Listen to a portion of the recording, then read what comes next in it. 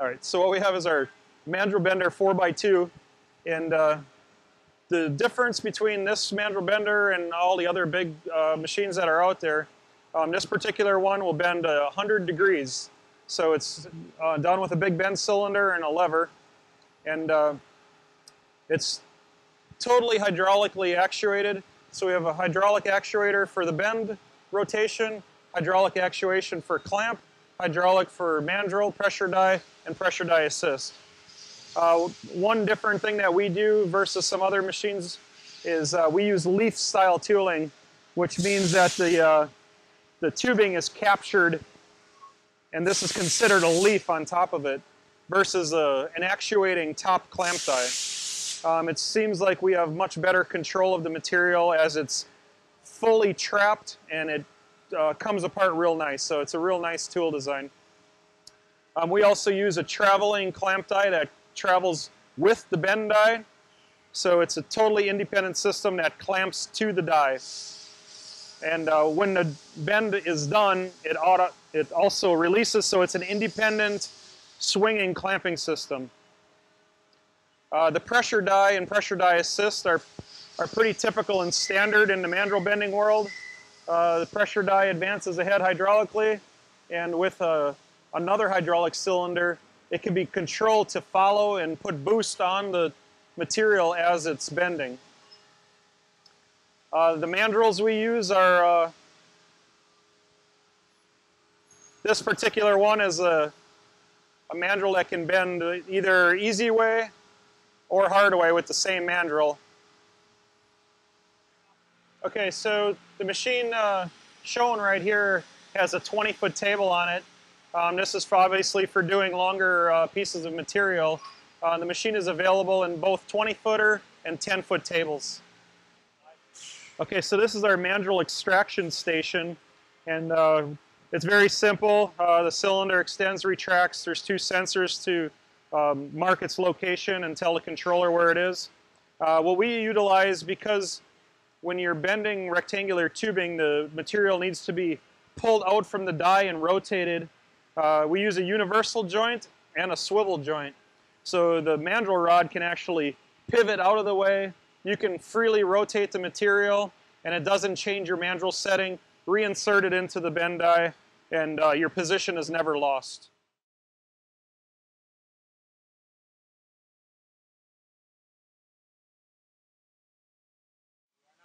All right, so this is from power up what needs to happen with the controller.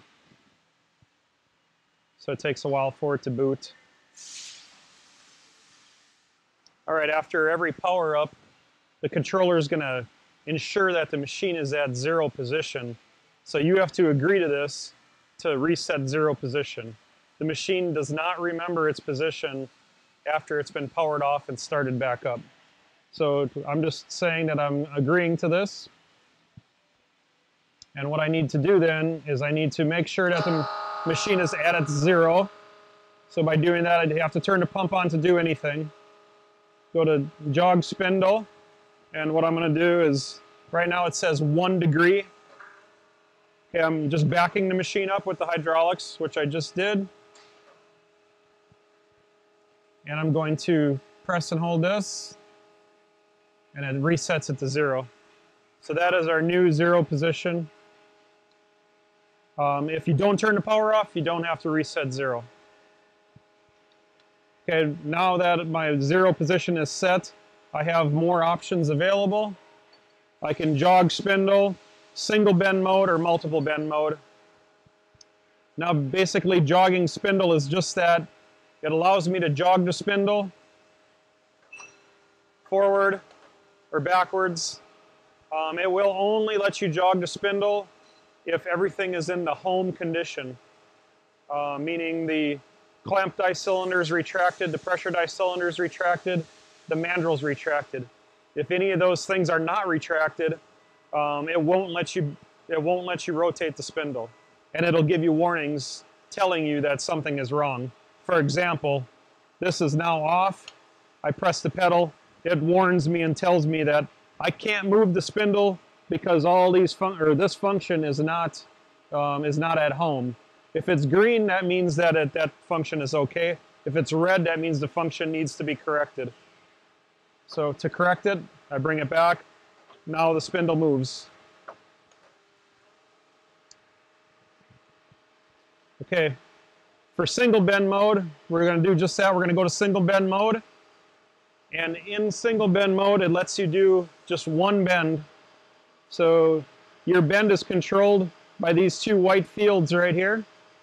If you want to change your bend angle, you simply touch the field, change it to your desired degree, and then the spring back value is an additive number. So we'll do a 90-degree bend. Okay, the selector switch here is an automatic advancing selector switch. It will automatically advance to the next cycle in line that needs to happen. But if you don't want to do it that way, you just have to touch it, and you can select any one that you want. The way the machine is set up right now, its mandrel extends first, then the clamp die, then the pressure die.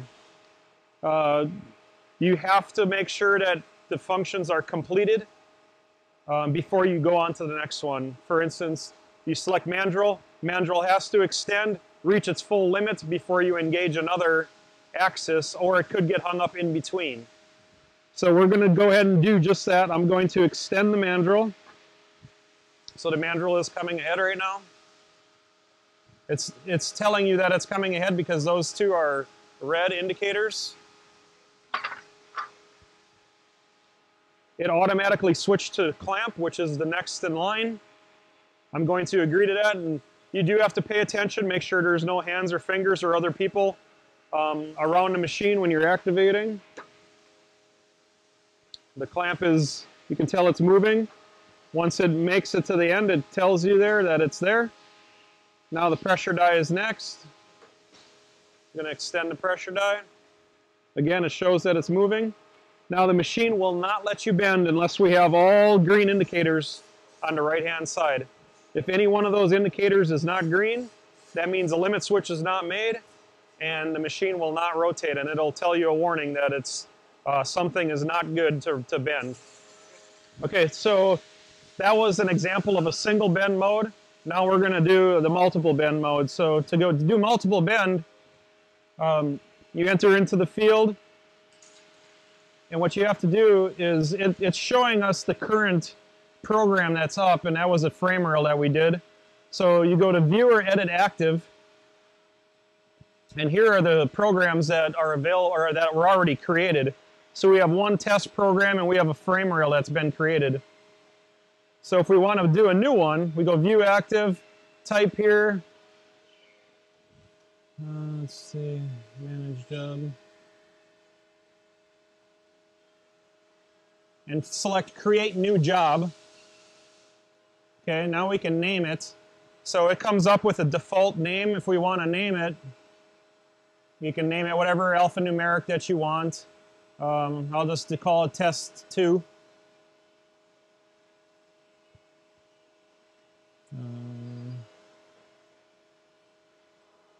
Okay, so it's called Test 2 right now. And in here, all the data fields are at zeros. So if the data field is 0, it skips past it and doesn't do it. So you just touch the field.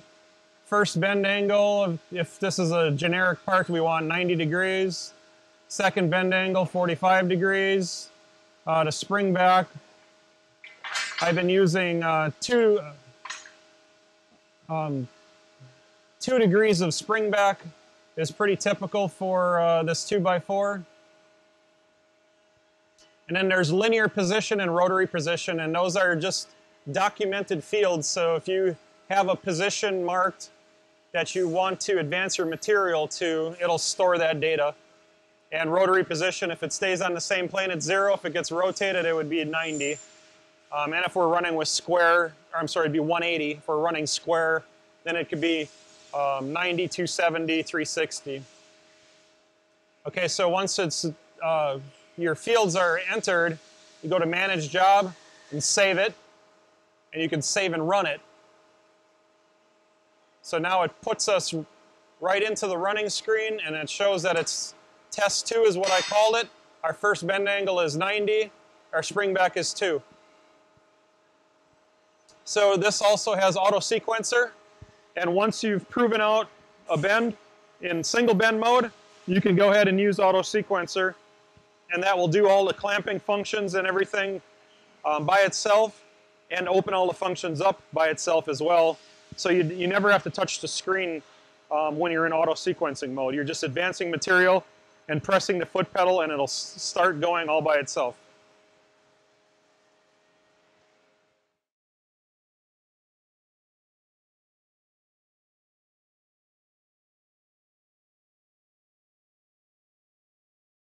So the mandrel is a critical setup on this machine, and you never want to advance the mandrel without any material around it. There are interference areas in here, and the machine does not know if it has material or not. So if you advance the mandrel right now with nothing on it, the mandrel can extend, hit something, bend the mandrel rod, bad things happen. So you always want to put a piece of dummy material on, extend the mandrel first, then pull the material off to get your mandrel setting correct. So I'm just going to hold the mandrel rod up, and we're going to install a piece of tubing.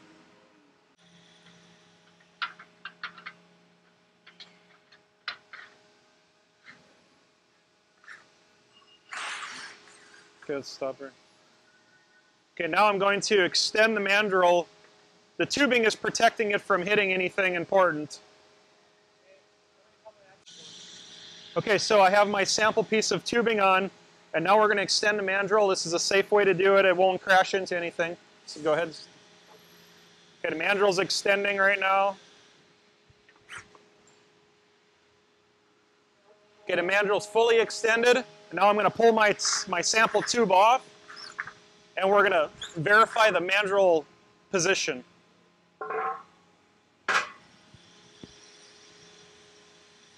So you swing your clamp die out of the way. So right here you'll notice I have 2 lines on the bend die. The first line is 0 or tangent. The next line is 3/8 of an inch this way past tangent. And if you notice, the body of the mandrel is right on that 3/8 bend line. And that's where we want to have the mandrel positioned. All right, lubrication is very important to the function of bending square, actually any mandrel tooling. You want to reduce the drag as much as possible inside, and inside is where all the drag is being created. So you can never have too much lube on the mandrel on the inside.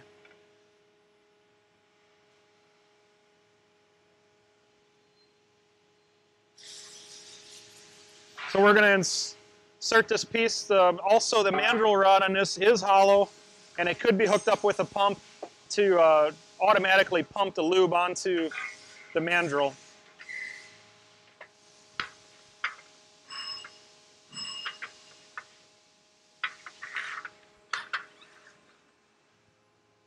So there's a lubed mandrel with tubing inserted.